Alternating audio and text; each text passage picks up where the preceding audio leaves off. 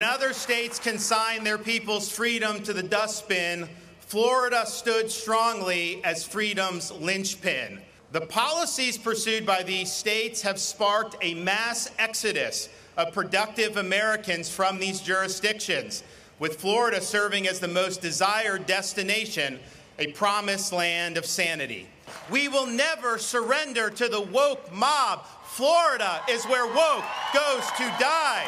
Florida's success has been made more difficult by the floundering federal establishment in Washington, D.C. It wields its authority through a sprawling, unaccountable, and out-of-touch bureaucracy that does not act on behalf of us. Florida is proof positive that we, the people, are not destined for failure.